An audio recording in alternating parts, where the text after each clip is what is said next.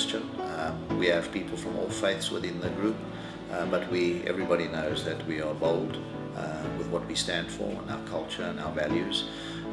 One of the things that you see this armband, which talks about Global Day of Prayer, in 2 Chronicles 7:14, and unashamedly ethical. And 2 Chronicles 7:14 says, "If my people who are called by my name will humble themselves and pray and seek my face and turn from their wicked ways, then will I hear from heaven, forgive their sin and heal their land."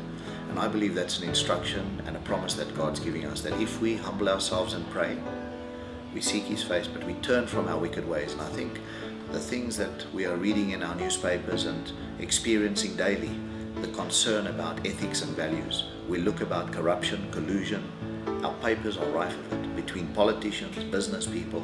So those are some of the things that we stand for. And I believe that between the Power Group and the ACU Group, which is now today the new Power Group, we have such a close-knit belief that God is in control, that He has a plan, that He has a plan for Serengeti. I can say from day one, when Leon and Gideon looked at developing this piece of property, they ended up going to spend time in prayer. There have been intercession, prayers, even a small natural rock altar that has been built here. So this land has been dedicated to God, and I believe we're seeing the results of that blessing rolling out.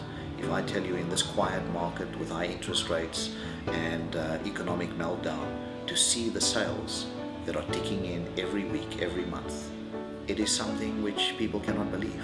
There's an anointing and a blessing on this development, and I believe that God is going to see that anointing flow through the school, the golf club, the security system, the guards that are here.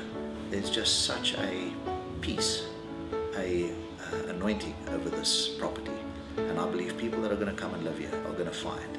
I believe that if we do the statistics one day about the divorce rate, about schools and kids and things like crime, and we think about even kids and drugs and alcohol, I believe we're going to see that something is going to come inside of this vast property that is going to shock the world, where a benchmark, not of the highest but the lowest of these things, will apply. That's my dream, that's my prayer, and I believe God is going to see that